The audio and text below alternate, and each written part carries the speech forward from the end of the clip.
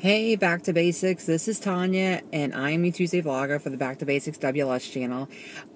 This week, I think I'm going to actually talk about a topic that Dana talked about on Saturday on her vlog, which is the Carb Monster, and asking for what other people do to combat the Carb Monster. And I have to say for myself, when it comes to carbs, I find that I kind of go through cycles where sometimes I'm craving them real bad and sometimes I'm not. And I don't know if I've necessarily found the rhyme or reason to it. I do think the more carbs you have, the more you want. But this is something that I do that I have found that's helped me when I'm really like craving carbs real bad. I got two things. One, if I'm really wanting something like crunchy, salty, like potato chips, and it's like, that's something that you can kind of mindlessly eat, or like popcorn. I love popcorn. It's stuff you can mindlessly eat, and you can eat a lot of it because it just slides right down. What I've started to do, and it's normally I can do it, sometimes I don't, but I try whenever I can, is that if I really have something I really, really want, I'll make myself have solid protein first, so that I fill up on like 3 to 4 ounces of some kind of meat, chicken, pork, turkey, whatever it is, egg whites. So that way I'm pretty much full before I eat whatever the carb is. So if it's like potato chips or crackers or popcorn, I'll get full on solid protein, and then I'll allow myself to have whatever that carby food was that I wanted. It's usually something crunchy. And I can't eat very much of it because I'm so full off the protein, but I do get the satisfaction of being able to eat whatever it is, and I don't go overboard with it. I've learned to not say anything is forbidden. I went through a phase with, I love peanut butter, and I tried to say I'm never going to eat peanut butter again because I can't control myself, and it just made me want it so much more.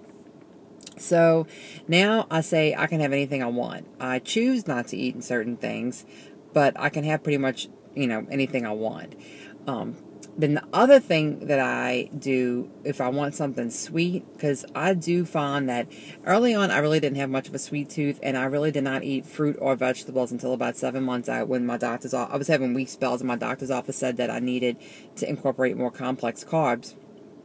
And even then, I try to stick with berries because of the low glycemic index, and low carb veggies and that kind of thing. But anyways, so for sweets, what I do is I get the sugar-free. I like chocolate, so I get the sugar-free chocolates, and they're made with Splenda or like sugar alcohols, which can cause a little bit of stomach upset. So that's kind of motivation to not overeat those sugar-free chocolates, and they're pretty expensive.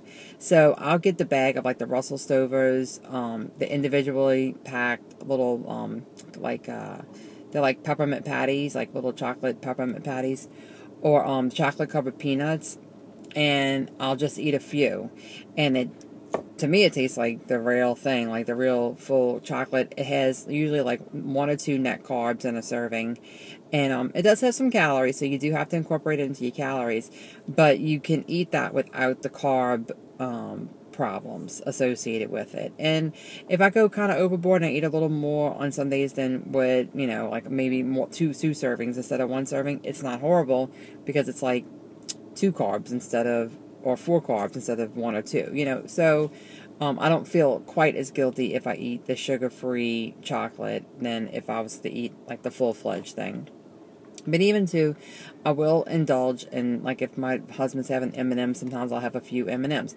Again, I think when we demonize the food and we make it like we can't have it, it makes us just want it so much more, and then we eat way more than what we normally would have, because it's like this bad thing that we're doing, So that's my 2 suggestions. Try the sugar-free candies.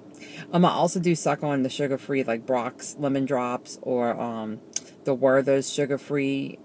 There's like the coffee-flavored Werther's and the caramel-flavored Werther's. And those are really good. I'll do like maybe 1 or 2 of those. I for a while there I was doing 1 or 2 a day. Now I've kind of gotten away from it. I go through phases of food.